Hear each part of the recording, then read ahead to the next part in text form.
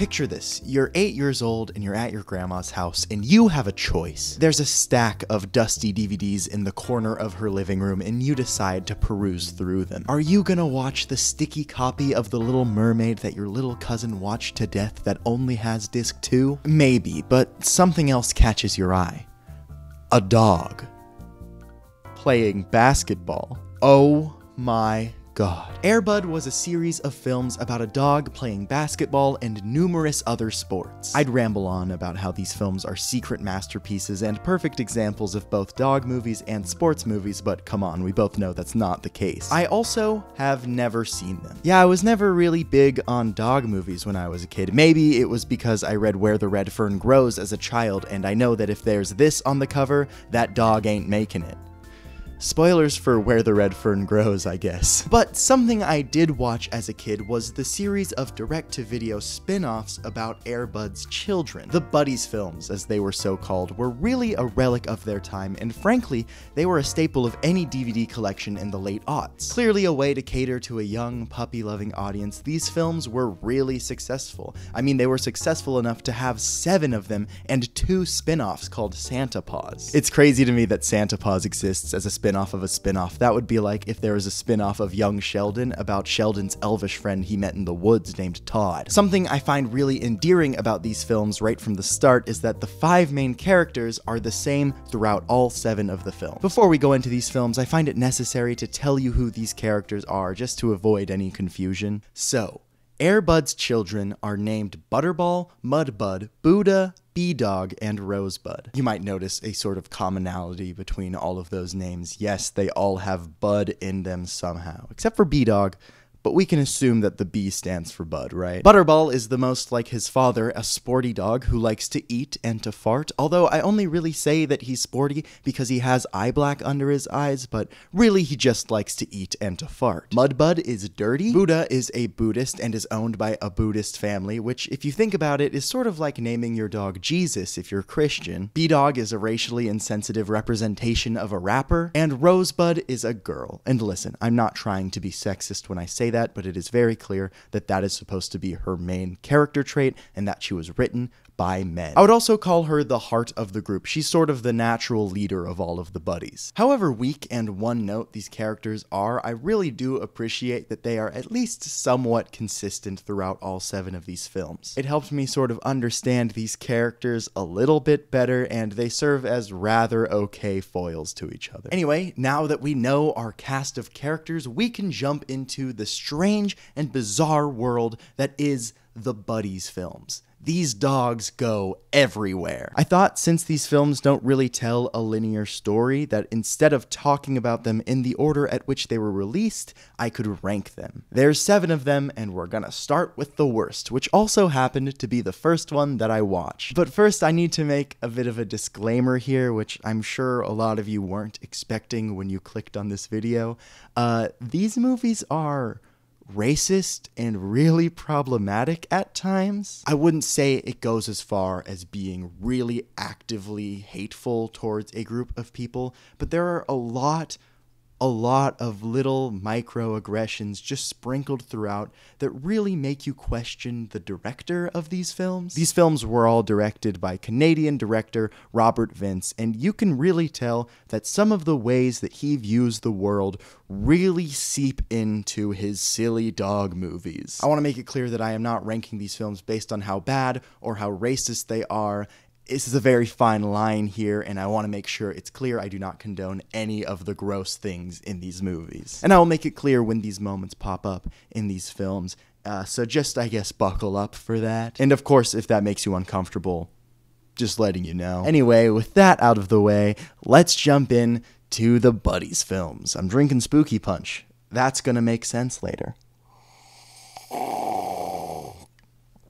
Coming in last and at number 7 on my list is Snow Buddies. Snow Buddies begins with a narration by a grizzled and stoic husky, voiced by Chris Christopherson. There comes a time in every pup's life when they realize that there are forces greater than themselves at work in the universe. I like to refer to this type of thing as a wise dog monologue, or a dogalogue, if you will, and a lot of the Buddies movies start off this way. Here, we have the character of Talon, who will become a mentor to the protagonists of the film. We drop into Fernfield, Washington, the home of the Buddies, and we get to see their morning routines. Butterball gets his boy his lunch, Buddha is teaching a yoga class, B-Dog is shooting hoops, Mudbud is dirty as shit, and Rosebud is, get this, picking out outfits. Alice, over here! Alice, you're my very best friend. It's probably as good a time as any to talk about the talking animation in these movies. Yes, it is really unsettling. I'll chop most of it up to a poor budget, but I think even with a really high budget, it is incredibly hard to make it look like a dog is actually talking. I much prefer the Homeward Bound method of animals and dogs talking, where it's really just a voiceover by the voice actors and the audience just generally understands. And if you look at an animated animal talking in an animated film, you'll notice that they don't really look like the animal that they're representing, but this just looks bad and scary and bad. Luckily, the dogs are so cute that you don't really look at their mouths when they're talking. My eyes just naturally go to their eyes, so it's not that big of a deal, but just something to mention. The Buddies find themselves in a crate of ice cream because Butterball is fat as shit and wants to eat a bunch of ice cream, but the crate is destined to go to Ferntuatuk, Alaska. Ferntuatuk, Alaska is not a real place, and I think it's our first example of something very racially insensitive in these movies. This name feels like it's making fun of indigenous linguistics, and it just rubs me the wrong way. It feels very odd. But I'll give them the benefit of the doubt. For now. Anyway, the Buddies fall out of a plane. Bombs away! Dude, come on! It's a dream come true. We're surrounded by vanilla ice cream. That line is imprinted into my brain forever because it was in every single trailer for Snow Buddies. Wait, why did they fall out of the plane? Who delivers ice cream just by dropping it out in a crate in the middle of the woods? Wouldn't it have made more sense for like some guy who hates puppies to just throw them out of the plane with little puppy parachutes or something? Or even better, what if they did something like Puppy Point Break, where only one of them has a parachute and they're all hurtling down towards the earth, and it's a real test of endurance to see who can go the longest without pulling their parachute, and it would probably be B-Dog who pulls it at the end, right? That would be amazing! The Buddies then meet Shasta, an Alaskan husky puppy who has a boy named Adam, who is our main human character of the film. Why are you laughing at my home dogs? We just saw a pack of huge wolves. Well, if you consider little old me a pack of huge wolves. Adam has but one wish in the world. I want to mush. He wants to mush. But he has a dad who used to mush, and something horrible happened to him. The one time you race with Jean-Georges, you lose, huh? If it hadn't been for the accident, there is no way you would have won. Which leaves you asking, what was the accident? And yes, the answer will shock you. Anyway, all Adam needs is a sledding team to help him enter the race, and wouldn't you know it, 5 golden retriever puppies just fell from the sky and met Shasta. And also, wouldn't you know it, the finish line for the big race is right next to the airport that they need to get back home. So the Buddies train with Talon from the beginning of the film, and hijinks ensue. One of my favorite moments is when Butterball falls down this hill, and he just rolls down, and you know, it's a big snowball, and it fills up, and his arms are CGI animated on as he just rolls down the hill. It's hilarious.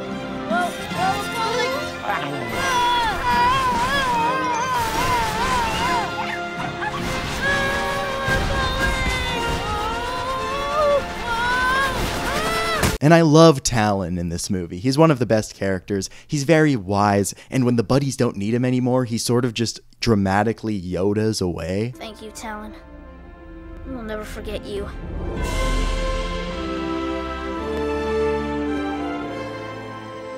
Butterball likes to fart a lot in this movie, and I wish I was joking, but this is literally one of his main character traits that is recurring throughout almost every single one of these movies. Ugh, why is it so green? It looks like the Breaking Bad intro. There's also a villain named Jean-Georges who wants nothing more than to kill everyone who's competing against him in the sled race. I'm not super crazy about Jean-Georges as a villain. He's definitely not the worst villain in all of these movies, but he's certainly down there. His personality is just sort of French and needlessly mean, and in the big race at the end, he sabotages every other racer, and it's just really lame.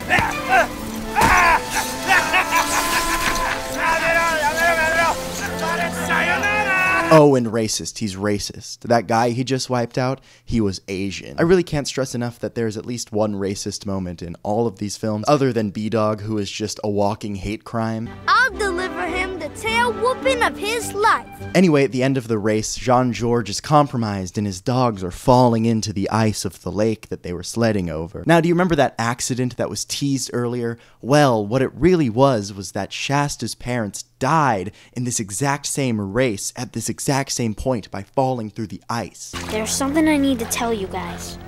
This is where my mom and dad died. We know, dude. We get it, Shasta. Your parents died. Stop complaining. What a weird response. Like, even if you know that Shasta's parents died in this really awful situation, shouldn't you let him reveal that to you and not just be like, dude, we know? Like, that's so dismissive. Jesus, B-Dog. Anyway, they win the race, they save the dogs, and the movie ends. Yay! Something I noticed while watching this movie is that I really love the score. There's actually some really good musical pieces in a lot of these movies, but this one definitely has the best score out of all of them. This song that plays while they're sledding sounds like a Mario Kart DS B-side, and it really adds to this nothing burger of a scene. Just watch.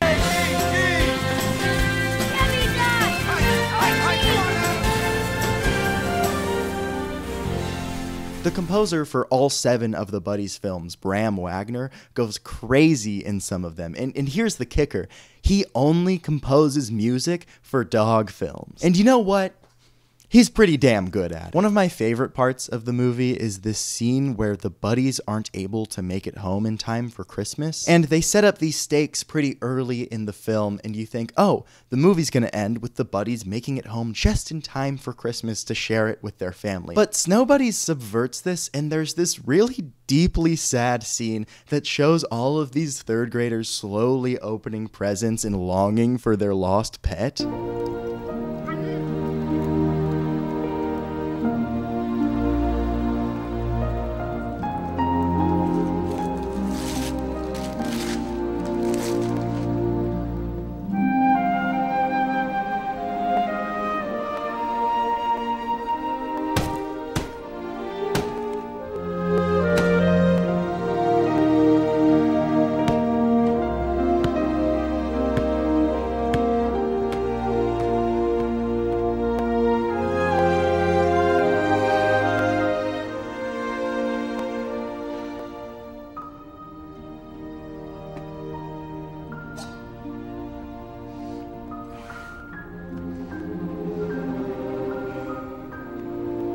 And I know that this scene isn't intended to be funny, but there's something so comical to me about these kids being all depressed on Christmas morning just because their puppies ran away because they wanted to eat a bunch of ice cream and ended up in Alaska. Another great moment in this movie is when the kids go to the police to ask them to help find the buddies, and you think that the cops are going to be like, get out of here, kid, we don't need you, we have real crime to solve. But the cop, Sheriff Dan, just like actually wants to help them, and he sends out an email to every single police station in the United States to look for the buddies. It's time to bring in the long arm of the law. I'm going to send out an APB. That's All Pups Bulletin in law enforcement lingo. Asking all my police officer friends to be on the lookout for 5 golden puppies. Sent that off to every law enforcement agency from Timbuktu to Kalamazoo. And the craziest part is that it works, and that's how the buddies get home at the end. This guy's like the most helpful cop of all time. This cop is named Sheriff Dan, and he's a recurring character in all of the Buddies films, starting with this one. He's just a comedic side relief character, and there are times when he's really chronically unfunny, but in this one, since it's his first movie, I actually found him just fine. Before the buddies get on the plane to go home back to Fernfield, they all say goodbye to Shasta. This scene is in every single one of the buddies movies. I like to call it the dog friend goodbye. And essentially, it's each of the buddies saying goodbye to their dog friend with one line that perfectly sums up their one character trait. You really were our wish come true. Shasta, you're the best friend my brothers and I have ever had. Bro, remember what I told you? Yeah, hang loose. Shasta, you're now an official member of my posse. Big Pup, I'm gonna miss everything about you. But your butt. Aw, shucks. I'm gonna miss you too, Shasta. You're our soul pup. Namaste. Next time you're in Fernfield, look us up. If I didn't know better, I would think they're saying goodbye. Shasta's like a mid-tier dog friend as well. I find that the dog friends I really like have strong personality traits and maybe a character voice, but Shasta is just kind of one note for me, and he just sounds like Dylan Sprouse. And then the whole movie ends with a cover of Lean On Me that has a jaunty rap. Out of the blue, your buddies appear. They're like instant friends and their mission is clear. Keep working together to make it all real. It's what you've been hoping all along you'd feel. Well, you can lean on me. Lean on me. This is an awful cover of one of the greatest songs ever written, but I can't help but kind of like it because it's so funny to end your movie with just a little jaunty rap. So you might be asking yourself, Max, why is Snow Buddies last on your list? There's no way that this is the worst Buddies film. And yes, you're right. I'm putting Snow Buddies last for a few reasons. So I started my Buddies marathon with Snow Buddies, and it certainly set the tone for the rest of my viewing experience. Let me put you into the shoes of me when I started this daunting challenge. I have to give another warning here, unfortunately. This story does involve the passing away of some very small little dogs, so if that's something you'd rather go your entire life without knowing, just go to this timestamp and you can just live in blissful ignorance like I did before I started writing this video. I'm so sorry. My viewing of this film started quite normally. My friend Kim and I threw on Snow Buddies late on a Saturday afternoon to see if maybe something could come out of this video idea. But as we were watching, I couldn't help but think that these dogs looked really cold. And since these are real puppies, I got to thinking, are these dogs okay? And one Google later, some really devastating news was revealed to me. So, a lot of this movie takes place in Alaska, and it was shot in British Columbia. And 30 golden retriever puppies were originally purchased for this film. Puppies get sleepy, so even though there are only 5 main characters in this film that are golden retriever puppies, there needed to be more to fulfill the long shooting schedule. The way, however, that the Snow Buddies team handled this was really disgusting. You see, these puppies were all 6 weeks old, which is in direct violation of something called the Animal Welfare Act. 8 weeks old is the general age at which puppies are allowed to start being put into movies, and because of the young age of these puppies, they fell victim to a slew of parasitic diseases that were really common in British Columbia at the time. Parvovirus was the one that was diagnosed most often, and unfortunately, 5 puppies died on the set of Snow Buddies. And when too many puppies fell sick, the studio then decided to purchase 28 more puppies, all of which were exposed to parvovirus. This is a really tragic and awful situation. It's really hard to talk about. There's a lot of people who have been blamed for this happening. Some went on to blame the breeders, saying that they were forging the documents, saying the puppies were older than they were. Some have blamed the filmmakers, some have blamed Disney, and I guess we don't really know who's at fault here, but overall, there was a lot, and I mean a lot, of gross negligence involved in this production, and I can't help but blame the filmmakers and the studio. And the worst part to me is that the end of the credits of Snow Buddies, unlike the rest of the Buddies films, there's no message that says no animals were harmed in the making of this film. There's just this message that says the American Humane Society monitored the animal action. It's crazy to me that something like that could happen so recently. I don't even want to talk about Milo and Otis. And this is the least important part of it, but it really tampered my viewing of all of these Buddies films because I couldn't stop thinking about how puppies died during making one of these movies. I don't know how many different ways I can really express just how awful this is, though. And now we can still have a good time when we talk about these other Buddies films. There's plenty of goofs and gaffes to be had, but I felt it was really important to start the video by by talking about this, just to get the bad news out of the way first, I guess. And so everyone understands why I am going to be so negative in this video. I try when making these videos to keep a generally positive twist on everything and to talk about the things I liked and to put things in a good perspective. But when there's something as awful as puppy death or homophobia or anything like that, it's really hard for me to take away my own personal biases from the review. So yeah, the reason I'm ranking Snow Buddies last might not be because it's objectively the worst film on this list, but it is because 5 puppies died on the set of it. I can't physically remove that from my brain and just say, yeah, well, Snow Buddies is one of the more enjoyable films. No, it's awful. In my opinion, it's damn near impossible to objectively review a film that involves the death of 5 puppies. Go ahead, tell me I'm wrong. Luckily, none of the other films involve the death of any puppies, but this goes to show that when these films are being churned out at sometimes more than a yearly pace, sometimes being bad isn't the worst part about them. But despite Snow Buddies' devastating production, it's not actually the worst film on this list in terms of quality. That spot goes to number 6, Super Buddies. Super Buddies might be one of the worst films I've ever seen, but let's be honest, you probably already knew that because, well, look at it. I'll admit I'm coming at this from a place of general fatigue when it comes to superhero films. If it's not one of these, I'm not that interested. At least I should say anymore, because when the MCU was at its peak, I had a great time going to see those movies and finding out what happened to the characters and seeing where the story was gonna go. There is also something so exciting about being surrounded by all of these dorks equally invested as you, but suffice it to say, I didn't go into Super Buddies feeling that way. This is one of those movies you know from the start is going to be a long watch. What's important to note about Super Buddies is that it sort of serves as a soft reboot for the whole Buddies series. Most of the original voice actors that were voicing the Buddies have all been replaced by new ones. Also, the kids are just different in this one, and I don't just mean the actors. Because kids this age tend to,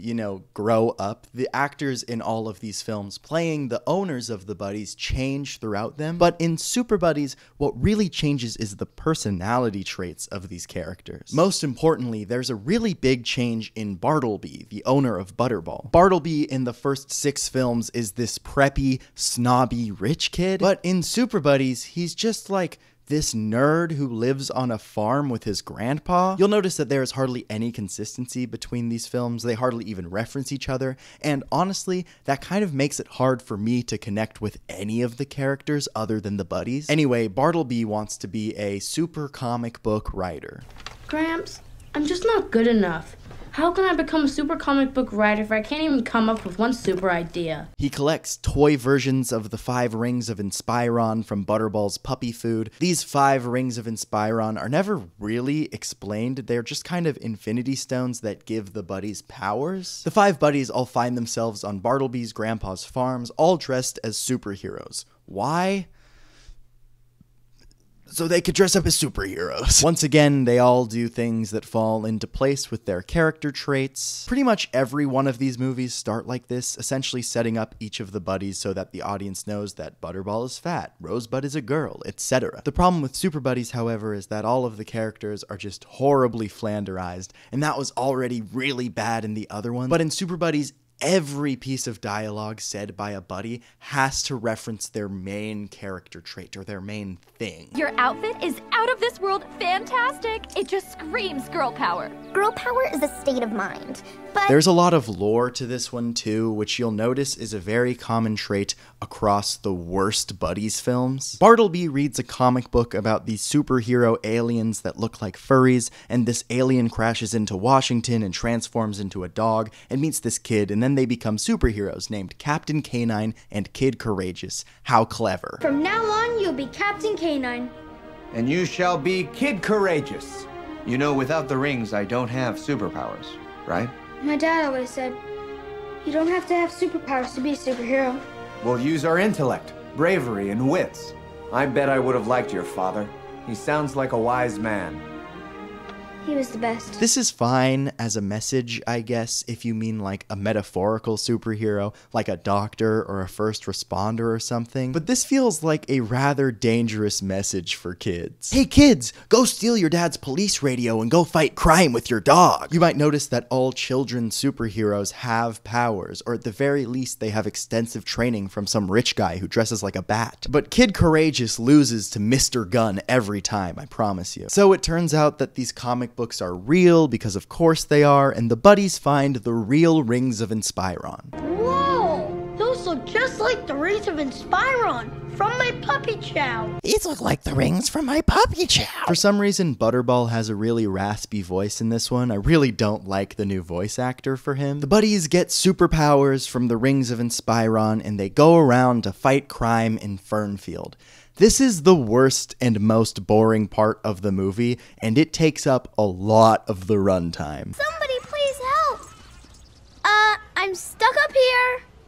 Cute costumes and all, but really, why don't you go fetch one of your human friends that can really help me? Shocker! The biggest problem with this movie is that they clearly didn't have the budget for any big action scenes, so there's just no interesting action in this movie. Like, did they spend all of the budget on this really gross and weird looking alien CGI? Because that was not worth the money, guys. Every action scene is just done in a basic shot reverse shot, and it looks and feels awful. Action films should have breakneck editing and movement, and dogs aren't particularly good actors for that. Anyway, there's a villain named Drex who is also a really ugly looking alien. I know this is a 10-year-old movie and graphics have come a long way, but this is just so ugly. Drex is probably the worst villain out of all of them. He's just all around boring, and his motivation is to just like destroy the Earth with the Rings of Inspiron? I'm sorry, but destroying the world really means nothing to me anymore.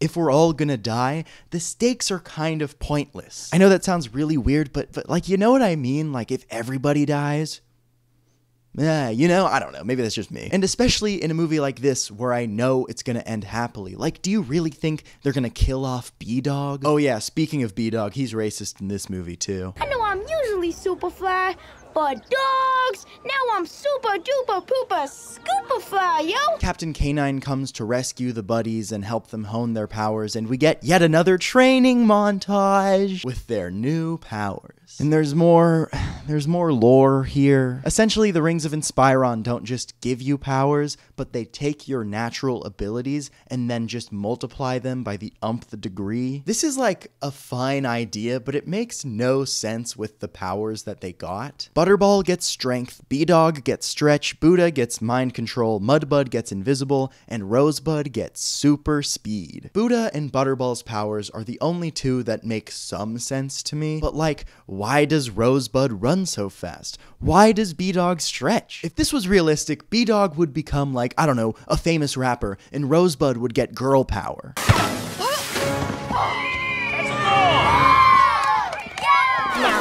One for girl power. Rosebud talks about girl power so much that it's not even funny. Okay, I lied. It's funny every time. Welcome to the world of a blonde pup. They're gonna have to learn a lesson in girl power. Captain Canine also over-explains everything in this training montage, which just leads to some of the worst foreshadowing I've ever seen. B-Dog, remember when your ring is activated, your body has the metabolic consistency of rubber. Electricity cannot conduct through rubber, so only you can protect your buddies from a direct hit. One of my biggest pet peeves is when movies over-explain stuff like that. Like, I know it's for kids, but kids aren't that stupid, guys. They'll understand if they see like an electric puddle that B-Dog steps into and he's immune to it, that he's immune to electricity. Or even better, just show that Drex has electric powers in the fight and have B-Dog realize it then. You don't even have to do any foreshadowing for that. Even Sheriff Dan has been flanderized. He turns into a pig. And his body is possessed by Drex, which gets really old really quick. This is going to be like taking a bone from a puppy. The buddies fight him at the farm at the climax of the movie and literally do everything they did already in the training montage again, this time against Drex. Nothing new, Nothing interesting, no curveballs, just perfectly using all of the exact exercises they did with Captain K9. And it's so boring because we've seen them do everything already. Like, why was there a training montage and why was it so long?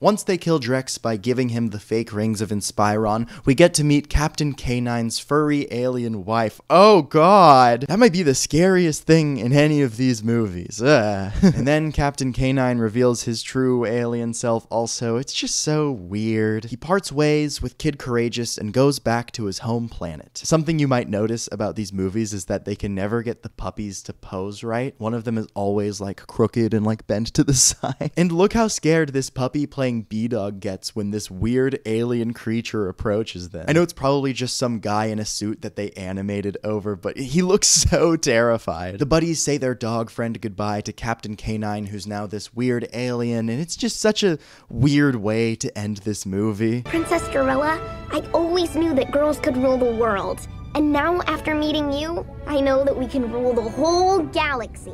Yo, Captain Megasis, if you ever need a charismatic wing dog, I'm your buddy. Catch you later, alien brochacho. Excuse me, Your Highness. I am Monkey. And it all ends with this shot of the buddies standing triumphantly in their costumes with the promise to be continued. And it never was. And it probably never will be, because this is the last Buddies movie as of the making of this video. And that was 10 years ago. Where is the sequel? Until we meet again, buddies. Thank you, Captain Megasis. Super Buddies sucks dick.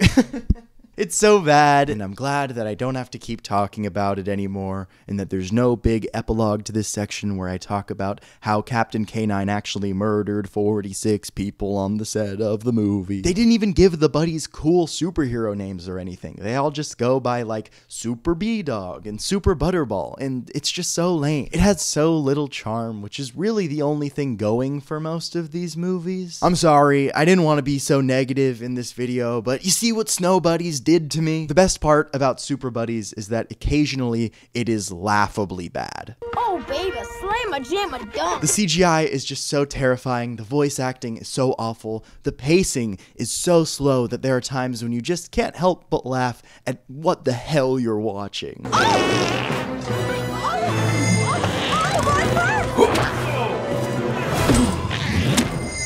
know I'm usually Superfly, but dog. So yeah, that's Super Buddies. But what if it was directly ripping off an iconic film? Number 5 on my list goes to Treasure Buddies. It's another day. It's day 2 of Buddies videos. Yay! When you hear Treasure Buddies, where does your mind go? Perhaps you're thinking, oh, how delightful would it be to see a Buddies film about pirates, or maybe even a remake of the original Treasure Island, but with dogs, much like Muppets Treasure Island, but this time with puppies. Well, Treasure Buddies is Indiana Jones. They just did Indiana Jones. It's the same font and everything. But unfortunately for us, Robert Vince is no Steven Spielberg. He's not even a James Mangold. He's just Robert. Also, this has got to be my least favorite title. I mean, if you're gonna do Indiana Jones, shouldn't the title be something along the lines of Adventure Buddies or Temple Buddies, or maybe my personal favorite, stealing artifacts and culturally significant items that don't belong to us and profiting off of them buddies? I know, that one's kind of a mouthful. Treasure Buddies begins with a monkey named Bobby telling a story to his little nephew, Babu. What is the greatest treasure you ever found, Uncle Bobby? Oh, that is a very special story that Bobby has not told anyone. Tell Babu, please! Okay, it all happened when Bobby met the buddies. I hate this monkey. It sucks too, because I used to be kind of a monkey person, like a monkey lover as a child, but now in particular, capuchin monkeys kind of give me the willies. I don't know how to describe it. Did anyone else grow out of their monkey phase? I'm an orangutan lover for life though, don't get me wrong. Bobby, other than being a monkey, also has the disadvantage of being really fucking annoying. Bobby will give you compass and help you with everything. Promise to get you to boy. I don't know, something about Bobby speaking exclusively in the third person and mostly in broken English seems Racist? Can I say racist? This one follows Mudbud's owner named Pete going to Egypt with his grandfather, a world-renowned archaeologist named Dr. Thomas. Dr. Thomas is Indiana Jones, but he's really old, so they're doing like a Crystal Skull kind of thing, because of course they are. Also, I don't want to give this movie more credit than it deserves, but they did do a kind of good job at matching the vibe of Raiders, at least in terms of lighting and in this one particular scene. The way the light pours in through the windows is very Spielberg, and even if it was done unintentionally, I don't know, I kind of enjoyed it. And that's about the most amount of effort that they put into anything here, and even if it was done unintentionally or to cover up some sloppy production design, hey, I mean, it kind of worked. Just a fair warning before we really get into this, Treasure Buddies has a lot of random lore that doesn't matter, and you'll start to notice that the movies that I really don't like in this series are the ones that have a lot of crap that doesn't matter. You'll see what I mean as we get into it. So the human characters are going to find the lost tomb of Cleopatra, who is Cleopatra's cat. And they're going with another archaeologist named Philip and his hairless cat. These are our villains, and they are also not my favorite. Philip is pretty campy and can be really comically evil at times, which I always like in these films, but I never feel like the actor playing him particularly commits to his role. Also, the hairless cat is just not a good actor. Not the cat, of course, but the voice actor just doesn't give a shit. When we find the cat's eye jewel, it'll be mine, and cats will finally rule with me as their queen. Of course, the buddies follow the humans. Don't worry, Pete. I'm coming to save you. And end up in Egypt in a strikingly similar way as they do in Snow Buddies, except this time instead of a crate of ice cream, it's a crate of dynamite. Already you'll notice these films tend to repeat each other. Butterball eats the dynamite. Oh, why is it red? Oh, God. Somehow that's not even the grossest fart in these movies. Something that I really love about this film is that the reason Cleopatra's tomb is so coveted is because in ancient Egypt, Cleopatra attempted to steal this necklace that grants any wish, right? And her wish was to make it so cats can rule the world. Then this dog named Budassi comes in and smacks the necklace off of the cat, and then Cleopatra comes in, and as a thank you for saving the world and stuff, she makes it so that dogs are a man's best friend. I'm sorry, what? 1, this is absurd. 2, how does Cleopatra know that this cat was going to take over the world? If we are to understand that the rules of these films is that animals and humans can't talk to each other, are we to assume that Cleopatra just guessed? Was she thinking, I just know this cat would take over the world if given the chance? If so, that's awesome. 3, I love the idea that a dog being a man's best friend is just like inherently true by nature and not just this made up thing to sell Hallmark cards and Home Goods pillows. All we know is the order was changed and dogs became man's best friend and cats were banished. There's so much random shit in this movie that matters so little. Like there's this token that's broken in half and is hyped up as this really important thing, but it's just needed to get into the tomb and then it's not important at all. There, you see? I've got... The buddies are related to this archaeologist dog named Digger, but that doesn't matter. They're also related to Budassi. I'm sorry. Are you trying to tell me that golden retrievers existed in ancient Egypt? In ancient Egypt! Oh yeah, and Bobby interrupts the story every 5 minutes. That's how you met the buddies? You stole Butterball's kebab?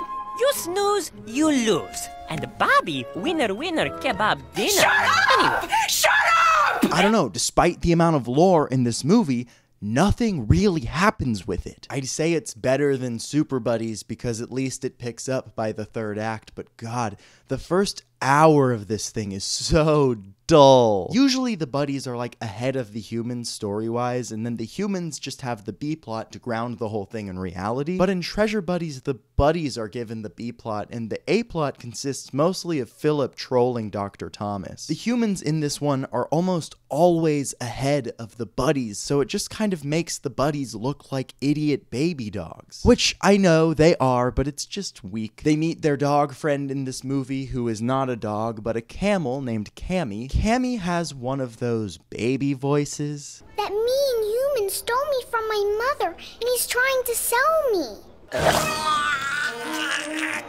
Oh God, Jesus. Cammy, despite her not actually being a dog, is actually a pretty good dog friend. She actually has a desire to get back to her family. And as one note as that is, it certainly moves the story along and gives a reason for her to be with the buddies. That's usually the function of a dog friend in these movies, to move the story along and give the buddies something to do. The problem is, once Cammy gets back to her family, she just kind of disappears.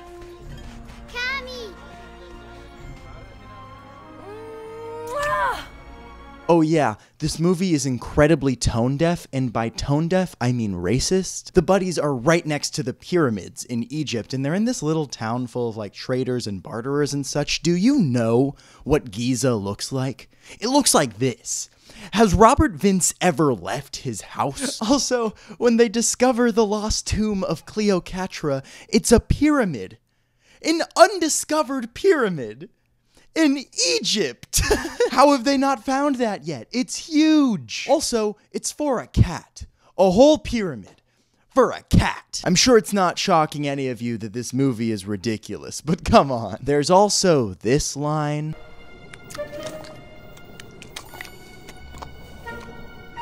Hey you guys, we must have landed in Egypt. It's raining falafel sauce. Which just, like, did you not think that that would sound bad? It's incredibly tone deaf and just racist, much like B-Dog in this film. My bling? You gots to be tripping. Oh no, you didn't call me a scaredy cat. They be fat words. Meow. Anyway, at the climax of the film, the buddies are finally ahead of the humans, and they go through numerous booby traps with ease as the humans fumble behind them and suffer. Finally, something happens. And then there's this part, which is just really haunting.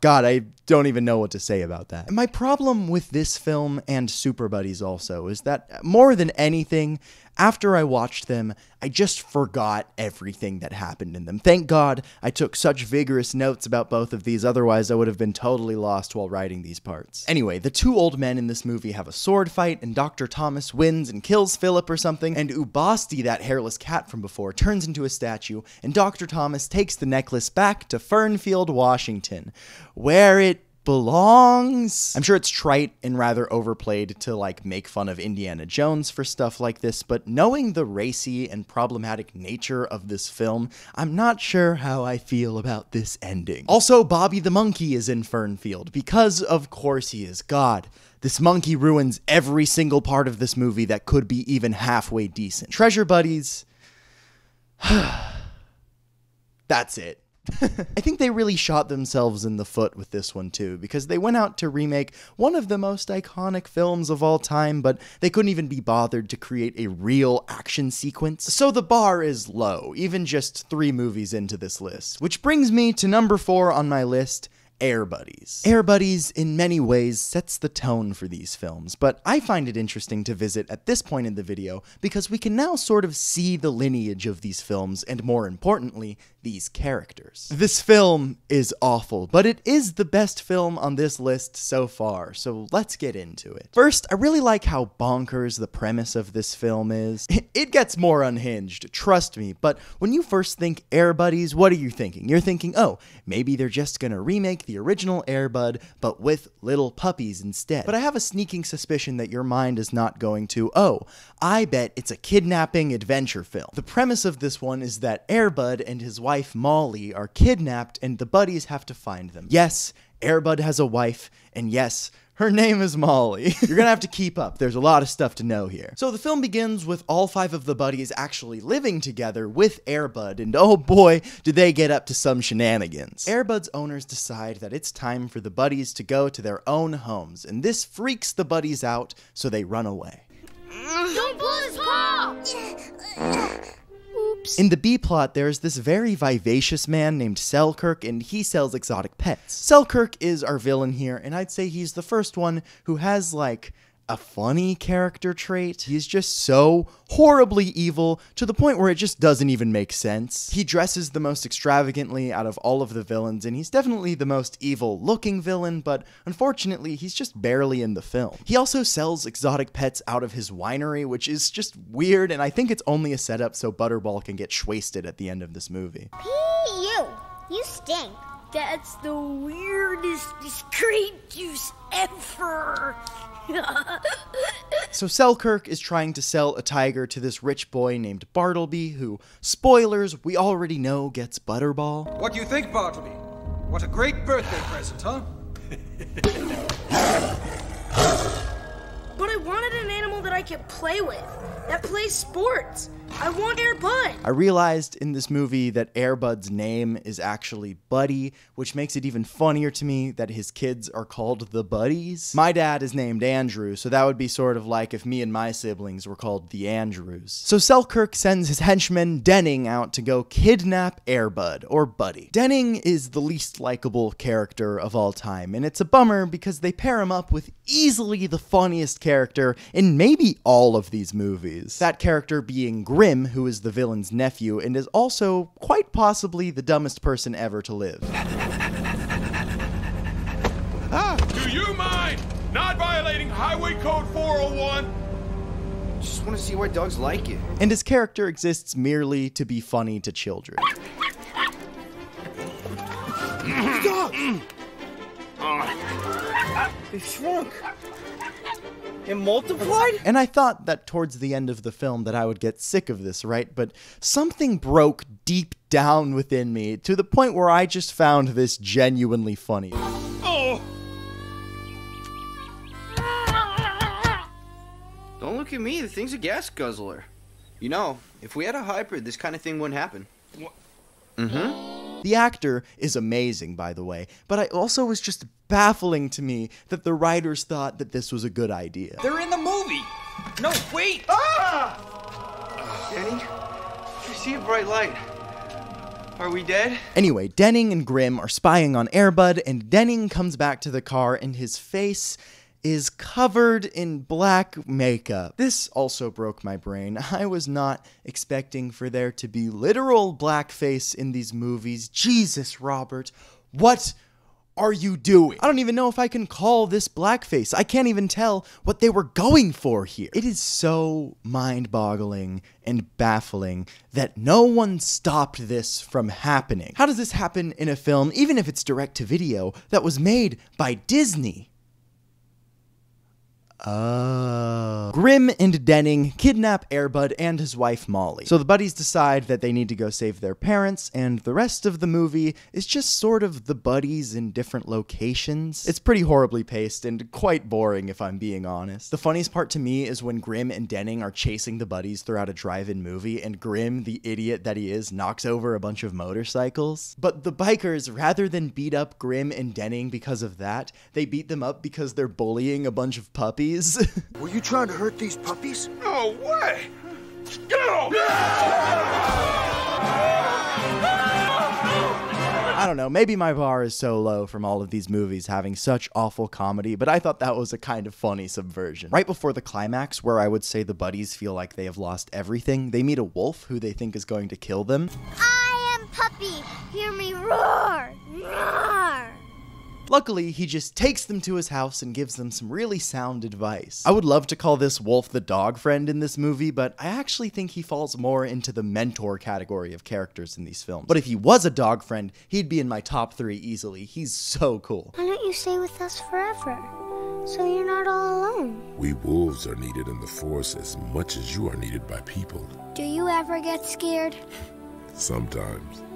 But that's why we howl, to let one another know that even though we may feel alone, we never really are. Unnecessarily insightful bars from the wolf there. He's the best part of this movie, easily. Something I realized about all of these films while watching Air Buddies is that no one really does anything for a reason. The way the plot moves forward is very much based around where the writers want the buddies to be at certain points in the film's runtime. Nothing actually happens because of anything, it's just a matter of, and then this happens, and then this happens, and then. You see it in Super Buddies, you see it in Treasure Buddies, and you see it in Air Buddies. Snow Buddies, funnily enough, doesn't actually fall into this category because there are tangible stakes and a character who wants something who adds to the plot, but I'm not moving it up the list because the reasons. But in Air Buddies, you really feel the slow pacing due to this method of writing. Nothing the buddies do actually happen because of what they just did. They just sort of move around and say lines that fit their character. You're about to get a lesson in girl power. Girl power? Schmurl power. A big example of this is when the buddies find themselves on a farm and they meet a goat. And there's just no reason for them to be on a farm. I think the only reason in the story that they're there is because it's on the way to where their parents are being held hostage. Nothing feels important because nothing happens with intention. You might see this sort of storytelling in an epic of sorts where a character is moving from point A to point B, and there are a lot of little obstacles in the way where they learn a lesson, but in the buddies films, they don't even learn any lessons. Anyway, they meet this goat voiced by Wallace Shawn. Who goes there? Friend or foe? And the buddies are like blown away that this goat is talking to them. You speak doggy? I'm fluent in horse, cow, chicken, pig, and rooster. I even know a little mouse. This ruins everything. The buddies speak to chickens, horses, cows, and pigs in these movies, not to mention monkeys, camels, cats, aliens, ghosts, elves, reindeers, and sometimes humans. I'm sorry, What are the rules? Are they all different languages? Are you trying to tell me they're all different languages? Are you trying to tell me that the buddies learned all of these languages in their infancy? I might be overthinking these movies. How are these movies just made by one person? It's unbelievable, really, because they just forget that the other ones exist. The pigs in Air Buddies speak Pig Latin, which is fine until you realize that that means they should have known that in Super Buddies when Mudbud asked them, "Mudbud, you dumb shit." Sorry, sort of lost myself there. Let's jump back into the review. If it means anything, B-Dog is actually much less bad in this one, but honestly, all of the characters are just less. Which is a good or bad thing depending on who you ask. For me, it's much less funny, and you really feel the film struggling because they don't know what the buddies are supposed to say. But as stupid as Air Buddies is, it really is much better than the other films I've mentioned. So far, it certainly has the most charm to it. The end of the film shows the buddies all separated at different homes, howling to each other to let their siblings know they're never alone. And I found that surprisingly heartwarming, and at the very least, it gave purpose to that random wolf character from the middle of the film. He was just a vessel for the very forced theme of this film, but hey, at least there was a theme. Air Buddies is the most mediocre film on this list. For anyone else, it would probably be one of the worst movies they've seen in their life. But at this point, my scale is broken. I gotta rank these movies on a completely different scale as everyone else because now I get it. Now I understand the Buddies films. They have taken over the last month of my life. The top three, which I'm about to get into, I would say I certainly enjoyed the most, and I would maybe consider watching them again. Maybe. We're talking almost exclusively about ironic enjoyment here, but at this point, I'm not sure there's a difference. So let's get into it. Let's get spooky. Number 3 on my list is Spooky Buddies. If Spooky Buddies was just a title with no movie, it would still be one of my favorite Buddies movies. Especially with this font. Oh, I love this spooky oozing font. I think Spooky Buddies stands out from the rest of the series because it really commits to its genre. That genre being shitty 2000s children's Halloween films. It's chock full of glossy CGI, campy villainy, and dark, creaky mansions. I don't know, something about these 2000s Halloween vibes are just so special, and it's probably my own nostalgia. In fact, it definitely is, but I love it so much. This was made in 2011 though, so I mean a little late to the game, but it's still fine. Spooky Buddies begins in Fernfield circa 1937, and we get some crazy lore, my favorite. Essentially, there's this warlock named Warwick who wants to summon the Halloween Hound to take over the world. That seems to be the stakes for a lot of these films. The Halloween Hound, to be able to rise to his full power, needs to, get this, consume the souls of 5 puppies of the same blood. How awesome is that? So he tries to do this, but it takes too long, and one puppy is left in purgatory with his soul stuck in the mansion that this whole thing took place in. This is terrifying. Nothing I despise more than petulant young children. I feel like as a child I would be slightly traumatized by the idea that one soul is being ripped from their body as they turn entirely into stone. It's quite haunting imagery. To be honest with you though, this lore that I just gave you does not really affect the film at all. The rest of the film pretty much just follows the buddies going to this haunted house and meeting Pip, the puppy ghost, and running away from the Halloween Hound after he's returned. Pip serves as the buddy's dog friend in these movies, and to be honest, he's a pretty good one. But when he's in his ghost form, he just haunts me. I know I'm dogging on the CGI in these films quite a bit, and I understand they are incredibly low budget and are over 10 years old at this point, but geez, this thing looks rough. However, Spooky Buddies gets a pass for most of it because the tone is already so campy and dated that I'm able to excuse a lot of it, but the way Pip looks is just so glossy and uncanny, it just sort of makes me uncomfy. He also has a baby voice, and he's voiced by none other than Frankie Jonas. Wait, why are you afraid? It's just me, Pip. Pip is a pretty solid dog friend, just due to his very tragic backstory and the fact that he just wants to be reunited with his 4 brothers. I don't think he adds much to the plot, but hey, he's a nice addition. The best part of Spooky Buddies, though, is the Halloween Hound, and yes, I'm pronouncing that with the howl emphasized. He is by far the scariest and most intimidating villain in any of these movies. Just listen to his voice. This time there's nowhere to run. Hello, puppies. Just thought I would visit the kitchen for a late night snack. I can help you come from the dark back into the light. I actually like the darkness. Now get out of my way. Every time he spoke, I just burst out laughing because this voice actor is putting everything into this voice to make the Halloween Hound a Halloween icon. Pip! And I still think it's possible. Who cares about Santa Paws? Let's make a movie about the Halloween Hound. I'm fading. Anywho, Spooky Buddies gets bonus points for having not only the Monster Mash in their film, but a really corny knockoff of the Monster Mash too.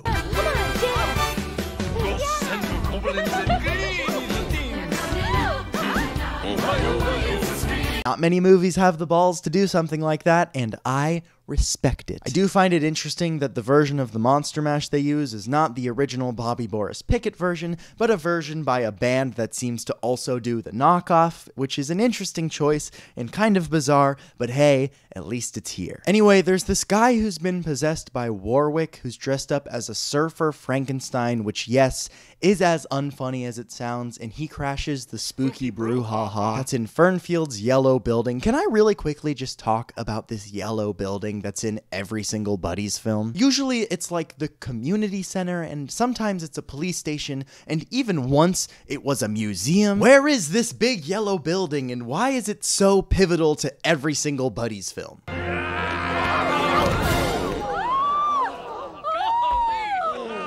Heavens to Betsy! Somebody had a bit too much spooky punch. Woo! And I live on that spooky punch. Don't catch me off the spooky. I am nothing if I'm not on that spooky punch. It's just water. Sheriff Dan is a pretty big part in this one too. Not nearly as big of a part as he is in Super Buddies, but this one does follow the trend of him turning into an animal, and he turns into a monkey. Dan! That is Sheriff Dan. What? Run, kids! He's coming! I've already done this rant once before, but how can they understand him? Does he speak human still? How does Robert keep forgetting his own rules? He does remember one thing, and that is to make B-Dog racist. Yo, were you hallucinatripping? He's got that Halloween Hound to do his dirty work now. Man, he calls you names like moronic bird brain. That does sound like something he'd say. I don't know that I have ever heard a piece of fake slang worse than hallucinatrippin', but I need that on a shirt now.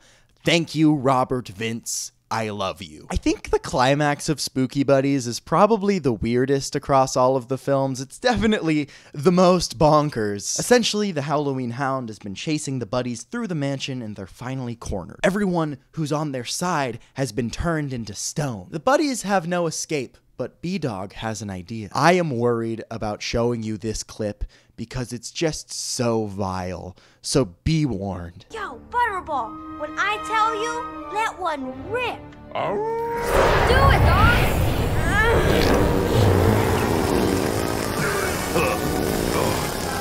No, this can't be happening. Okay, let's unpack this. Let's just unpack this first. How are Butterball's farts progressively more and more green? Secondly, how did his fart turn the Halloween Hound into stone? What has he been eating? Oh my god. I can't believe this movie is real. So yeah, the buddies give their obligatory dog friend goodbye. It's so great to have a new leash on life. I'll miss you, buddies. Yo, dog, we'll catch you on the flip side. I think what my brother's saying is, we'll never forget you. Hang loose, dude! Now that you can eat again, do me a favor. You need to check out the chili cheese dogs at every town you visit and tell us which one's the best. Have a great time, Pip. Goodbye, buddies. And that's Spooky Buddies. This one wraps up surprisingly nice, actually, despite there being so much incomprehensible nonsense. It definitely encapsulates an era of children's Halloween films, which I certainly appreciate. Maybe not as well as some others do, but hey, it's worth a mention. The biggest problem with Spooky Buddies is that there really just isn't a story. It's mostly the buddies running from their death, which is awesome, don't get me wrong, but it really falls flat due to the whole we have literally $0 to make this movie thing. I kind of liked this one though. It's garbage, don't get me wrong, but kind of sweet in a weird way. Either that or I've had too much Spooky Punch. Number 2 on my list is Santa Buddies. What's special about Santa Buddies is that more than any of these other films, it actually feels like a movie. It's like a little worse than your average Hallmark movie, but it's still beyond most of the stuff we've seen so far. Low bar! The film begins with yet another dog-a-log, this one from Santa Paws, Santa's dog co-worker. You'll never guess the stakes of this film. Get this, they need to save Christmas. Specifically, this dripping phallus from the ceiling that's made of ice that represents Christmas spirit. If the great Christmas icicle continues to melt at this rate, Christmas magic stored in the ice crystal will vanish. I feel like I don't even need to say this, but similar to the apocalypse, these stakes don't really work for me. They're incredibly trite. I will say kudos to this film, however, because it really hammers its pro-Christmas themes directly into your skull. Santa Buddies actually mostly follows Puppy Paws, the son of Santa Paws, who's probably the best dog friend. The reason I say this is because he's the only dog friend who really has a character arc. And to its credit, this actually makes Santa Buddies a much more bearable film to watch. It's still quite painful, but less. Puppy Paws is voiced by the kid who played Greg Heffley and is quite a troublemaker, and according to his dad, Puppy Paws still has a lot to learn. I didn't realize it would cause such havoc.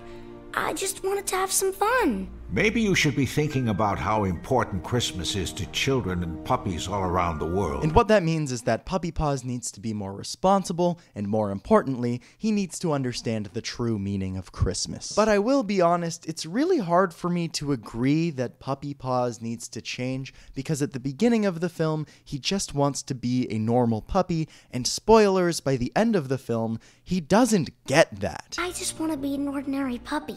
You're grounded until further notice. And it makes me kind of sad, because in most children's films like this, you'd expect for the wants of the protagonist to be fulfilled, but here, Puppy Paws just kind of takes over for his dad at the end. He likes it, I guess, but I wish he just got to become a normal little guy with a family or something. I don't know though, maybe that lack of wish fulfillment is what makes this movie interesting. It represents how in the real world, sometimes our lives are determined for us, and maybe we are just vessels for Christmas spirit to run rampant through. That, or they just didn't really know how to finish this movie and they forgot to wrap up Puppy Paws' arc. But at least they tried. Oh, Christmas tree, oh, Christmas tree.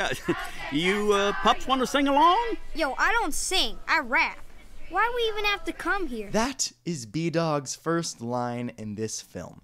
And I've watched all 7 of these movies, and not once does B-Dog rap. And I just want to know where that is. I know that Robert Vince at some point made Skylar Gisondo the voice of B-Dog, who is also kind of weirdly famous now, and it makes me kind of weird to talk about it in this video. I know that Robert made him rap, and I just want to know where that is. Christopher Lloyd, in hopes of paying off the mortgage of his 4th home, actually appears in this movie as Mr. Crooge, the villain of this film. He plays a dog catcher, and he is one of the best villains in any of these films because he also has an arc. Now listen, he's not just a dog hater in this movie, right? He's also a Christmas hater. He kidnaps this little dog named Tiny at the beginning of his film.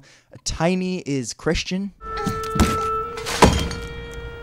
Oh my. Thank you, Lord, for this blessing. Amen. And personally, please don't cancel me for this, I've never been a fan of tiny Christian dogs with high-pitched voices. I know, I'm sorry. Tiny actually sings a song in this movie, so do the elves and Santa, so I guess it's kind of a musical. So let's do what I really love to do here on this YouTube channel, which is analyze songs that are dumb as shit. The elves and Santa sing Jingle Bells in the 12 Days of Christmas, but both with different lyrics, which I find a little bit odd, especially given that the new lyrics are considerably worse. And they did go all the way out with their Monster Mash type beat in Spooky Buddies, so they kind of fumbled the bag here. It's 2 nights till Christmas, there's so much work you see. Tie all the ribbons, stuff all the stockings, make toys with me. Also, and I don't know why they did this, every time they cut to a close-up shot of a particular elf singing, we actually hear that particular elf singing, and it never doesn't feel really intrusive and awkward. Here's the bell, let's work until we grant each Christmas wish. Hurry up and fill the sleigh with the best things on your list. Hey! Santa makes it fun. He's always on the go. Grant every wish with every gift. Young hearts will lift. So come on, help save Christmas with me. And then there's Tiny's song, Christmas Miracle. It's really short, which I gotta say really disappointed me. We need to know that there are Christmas miracles this year. I actually watched this movie last Christmas with my friend Catherine, and because there were so many songs in it, I thought that all of the Buddies movies were going to be musicals, and I was really excited about that, but this one really falls flat on its face. So maybe it's good that they're not all musicals. Christmas Miracle might also be just one of the most basic Christmas songs I've ever heard. We need a Christmas miracle, a Christmas miracle this year. There's also Season of Song, which is more of a piece of score in this film, but I'll count it since it's original to this film and there are lyrics. I actually really like this one. There's a part where all of the houses are being visited by Santa, but it's actually Puppy Paws and the Buddies, and they go to each country and the language changes. And I don't know, as a ride or die of It's a Small World at Disneyland, I find that at least a little bit clever. But in It's a Small World fashion, this also comes with some racial insensitivity. Yeah, this one elf announces each of the countries that they're visiting, and he does a different accent for each of them. Mexico City, Mexico. Tokyo, Japan. The island of Jamaica. Hey, dude. Gnarly dreads. Which is just like, you didn't have to do that. And that's actually the less bad example of that particular elf being racist in this movie. Wanna see the worst one? No?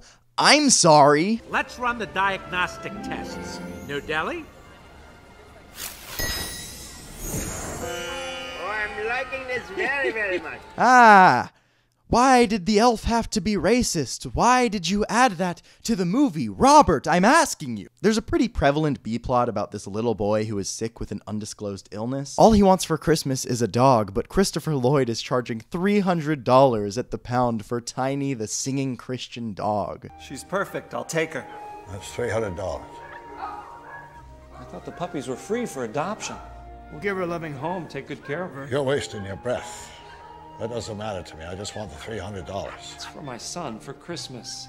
He's sick. I love how evil movies make dog catchers seem. It's such an interesting trope to me, and I'm surprised that it took 4 Buddies films for them to get there. Mr. Crooge is just so evil, and I love how Christopher Lloyd is like just bored as hell in this role. You definitely get the vibe that he's just like way too old for this shit, and he just sort of mopes his way through the movie. But I love him though, God bless his heart. You might notice that I haven't really mentioned the buddies in this movie, and that's mostly because they're not really a big part of this one. Their biggest contribution throughout most of the film is saving Puppy Paws when he gets captured, even though it is kind of the buddies' fault that he did get captured because they all sort of just ditched him after he Cousin Olivered all of them. B-Dog also break dances in this one. Yeah, you know, bust some moves.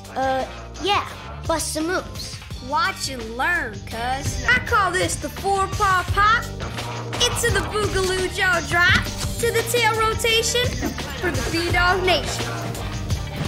Yeah, way to break those moves. Yeah, I know. It feels obvious to me, though, why they did make spin-offs with Puppy Paws, because not only is he adorable, he's also actually flawed. Every other dog friend just needs to get home or something, but Puppy Paws actually learns and changes. This is like bare minimum storytelling here, but it's just so refreshing when watching all of these movies back to back. Someone actually put thought into this one. Yo, you straight up tripping?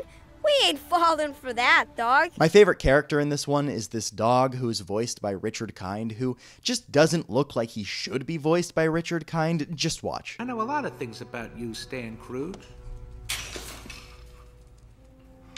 Are you talking to me? I'm from the North Pole, where we can communicate with all creatures. It's part of the Christmas magic. Santa Claus? Santa Paws? Are you okay? Please, bring back Puppy Paws as fast as you can. Without him, I'm afraid Christmas may be gone forever. So they keep saying this, but I genuinely have no idea why Puppy Paws coming home would save Christmas. Wasn't this a problem before? I know it's sad that he ran away and all, but this film is just having quite a hard time explaining why Puppy Paws is correlated with this magic icicle. Just another moment in these Buddies films where there's just too many aspects going on. With a little bit of Puppy Paws Christmas magic, he and the buddies fly to the North Pole, and they end up delivering presents to every kid in the world. Again, I get it's sort of played out to make fun of old CGI, but there's this weirdly unedited shot of the buddies flying. Just watch it.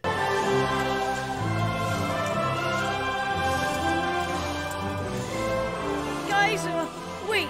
Does anyone actually know how to get to the North Pole? There's something deeply uncanny about that. B-Dog gets a red nose and says, Now that's tight. My nose shines just like my bling. Robert Vince has never met a black person. You guys will never guess how this one ends. They save Christmas. God, I'm getting emotional just thinking about it. Finally, as Puppy Paws is forced to go back to the North Pole, but willingly this time, the buddies say their obligatory dog friend goodbye. You're too extraordinary to be ordinary. I feel the same way about you, buddies. Thank you for making us true believers. And for taking us on a way cool adventure. Best time ever! All you can eat cookies and milk? Sign me up! Yo, Puppy Paws, you are now officially part of the B-Dog Nation. You now have 4 bros and 1 sis. Maybe you buddies can lend a paw next year as official Santa's helpers. What do you say? Yeah! Yeah! For shizzle. You know what? I'm just gonna come out and say it. I am a part of B-Dog Nation. I know. We're totally stoked to help, Santa dude. Bro, that would be super rad. So yeah, Santa Buddies is a really messy film, but somehow it is the best out of all of these. And personally, I think it's because it relegates the buddies to a side character position. The problem with the buddies is that they were designed to do one thing, and that they literally can never change. Butterball will always be fat, Rosebud will always be a girl boss, Mudbud will always be shitty, Buddha will always be praying, and B-Dog will always be rapping, except that he never raps, but he talks about it a lot. They were designed almost as shitty sitcom characters, unable to go through any change because if they did, well, the show would end. And that's where I feel that Robert Vince and the other people behind the Buddies movies misunderstand how movies work. Contrary to popular belief, movies are supposed to be about the characters. It's actually quite a big part of them. And the Buddies movies are hardly about the buddies. They exist entirely around the buddies. Hardly ever do they really affect the plots of the film. They sort of just exist to tell jokes and to fart, which, don't get me wrong, is hilarious, but it just makes for a really weak film. And I'm so sick of hearing people say about movies like this that they're for kids and they don't have to be good, but if you believe that, I don't think that you really have any respect for children. Another problem with these films is that they just start with really broad concepts. It won't start with, hey, let's tell a story about something. It's more like, hey, let's put the buddies in Egypt. I may be stating the obvious here, but this is a really big problem with all of these films, and you start to wonder, because of this, what am I even watching? Do I feel anything? No, you don't feel emotions when you watch these movies. You don't care about any of the dogs. Your brain is sent into a deep spiral from the offensive content, the horrible dialogue, the sloppy editing, the uncanny CGI, and the despicable direction of these films. You become a shell of a human, only understanding content through the tropes of which it derives from. You start to think like B-Dog. You think like the leader of your posse. You speak in horribly outdated and out-of-touch slang that someone learned from watching a bunch of old episodes of 90s sitcoms. You start to ask yourself, am I hallucinatrippin'? There is one more Buddies film left. And yes, it is the best one out of all of them. But I have to be honest with you, even the top movie at this list isn't free from ignominy. In fact, it shares a lot of the same problems that all of the other movies have. But what makes it stand out? It has a semi-original story. That was The Bar. Okay, fine. Let's do it. Let's talk about the best of the Buddies films. Let's talk Space Buddies. Space Buddies rules. The Buddies go to space. What's not to love? Okay, perhaps you're not sold. You know what? Neither was I. I thought that this was going to be the dumbest one by far. How ridiculous is it that the Buddies leave the planet Earth and go to space? I was expecting some far-fetched tale about the Buddies fighting dog aliens and space ghouls, but no. Space Buddies is the most grounded Buddies film out there. And it seems that to become grounded, the Buddies needed to take flight. Space Buddies follows Buddha and his boy, Luke Dunphy, who wants to go to space. When I watched this movie with my friend Kim, she pointed out how sad it is that Buddha's boy doesn't get to go to space while the Buddies do. And you know what? Yeah, that is really sad. That's just a sad part of this movie, that the boy who wants to go to space more than anything in the world watches his dog go to space. I have no rebuttal for that.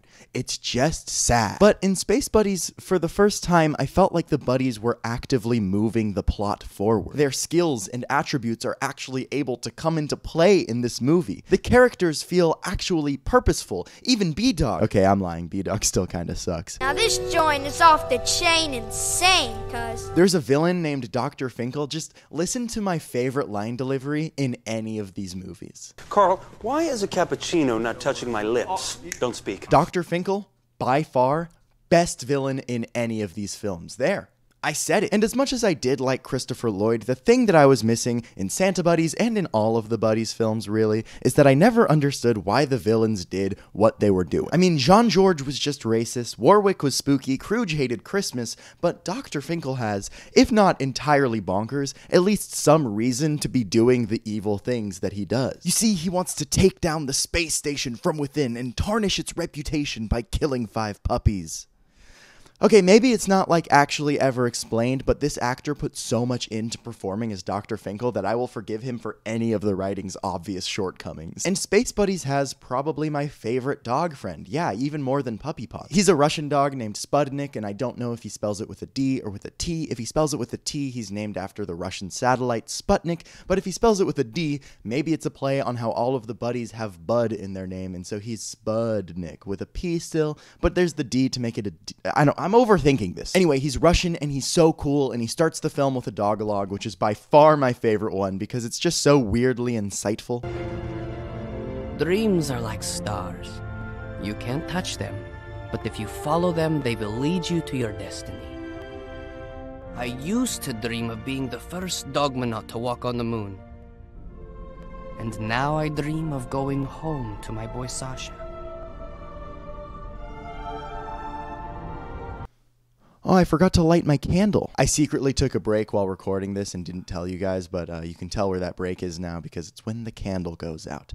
I'm sorry. The reason Spudnik is my favorite dog friend, though, is because while he doesn't have a character arc, he does actively save the buddies a lot. He literally saves them from an exploding spaceship. Wait, how do the buddies get to space? This might be like the laziest way for the buddies to get anywhere in any of these movies, but it's like they just wander onto a spaceship, and the next thing you know, this unmanned mission to space has 5 puppies on it. This is great news for Dr. Finkel, who throughout the rest of the movie does everything in his power to murder these 5 puppies on this spaceship.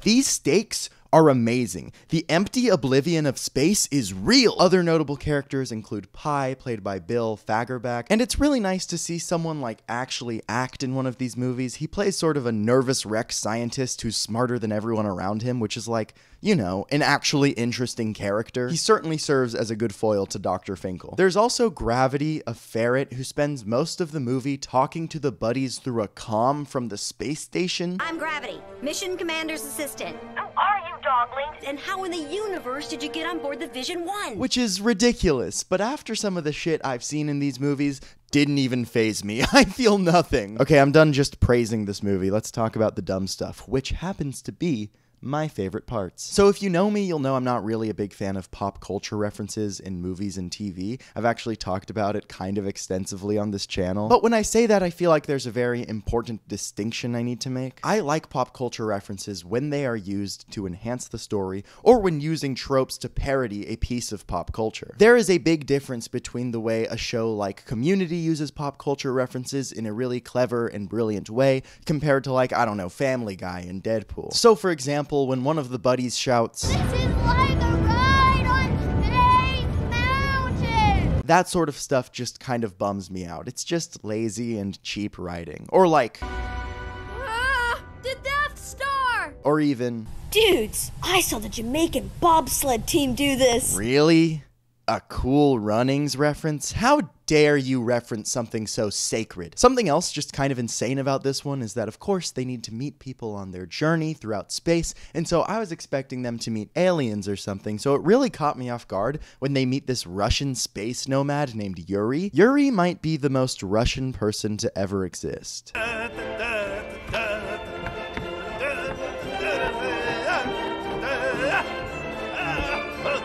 And when I say Russian, I mean like Cold War propaganda Russian. I know. You know what? I'm just gonna list my favorite parts of this one and show you funny clips because I'm just done structuring this video. This movie's awesome. So they don't set this up at the beginning of the movie. It's sort of a reveal halfway through, but this unmanned space mission that the buddies have found themselves on is going to the moon, which they don't explain and just confuses me because why is this space station out of Fernfield, Washington going to the moon with no people? What do they need to learn more about the moon? I'm sure there's shit to learn up there, but like with no people seems pretty counterproductive, no? Spudnik kind of carries the buddies throughout this entire film, which I think is just kind of funny. It just shows how useless the buddies are as characters, and he just sort of saves their ass a lot. So how do I explain this? Essentially, Yuri is this cosmonaut that was sent up to space by the Russians, and he doesn't want to go home, so he just kind of stays up there, but he has this dog, Spudnik, who wants to go home to his boy, Sasha. So Spudnik, when he sees the buddies, is like, oh my god, I'm being saved, and ditches Yuri, but it's really hard for him to do that because Yuri is like really possessive of his dog, so essentially they blow up his ship, and I thought they were gonna kill Yuri in this really violent way, but I guess he lives, but it looks like he just dies. Similarly to Snow Buddies, Space Buddies actually also has a montage of all of the kids being sad that their dogs have run away, which is just so bizarre because their dogs are in space this time. I love puppies and I love my pets, but if they like ran away this often, there's something wrong there, right? At a certain point, you start to wonder, like, whose fault is this that these dogs keep running away? I think in real life, most people would say it's the humans' fault for their dogs running away constantly, but in this one, it's very clearly that the buddies are just, like, kinda stupid and get lost a lot. Also in this montage, you see Sasha, who is Sputnik's boy, with a statue of Sputnik all sad, which I just think is some of the most effective show-don't-tell storytelling in any of these movies. In any other movie, this would be like way over the top and totally unnecessary, but in Space Buddies and in any of the Buddies films, it's nice to have something. I'm just gonna talk about the CGI again. I'm sorry. I know it's bad, but it's so funny in this movie. Like, it's so funny how weird the dogs move around. This is the first Buddies movie that I watched with really bad CGI, so it just blew me away how bizarre and uncanny everything looks. Are you ready to go for the walk of your lives? Good idea, because I gotta take a whiz of something fierce. So Finkel's plan works, and it gets out to the entire world that there are dogs in space. And the way that they show the world learning about this news of puppies in space is by showing news broadcasts throughout the world with dogs watching TV. And of course, they couldn't do this movie without being incredibly problematic, so they show a Chihuahua in Mexico watching the news wearing a sombrero. Robert, I'm not even, like, surprised at you anymore. I'm just baffled. Why did they have to do that? And someone in the comments is gonna be like, oh, but they also showed British corgis, so that's like racist against white people too. But like, come on, it's famous that British people have corgis. The Queen is British and has corgis, okay? Or I guess had corgis now, huh?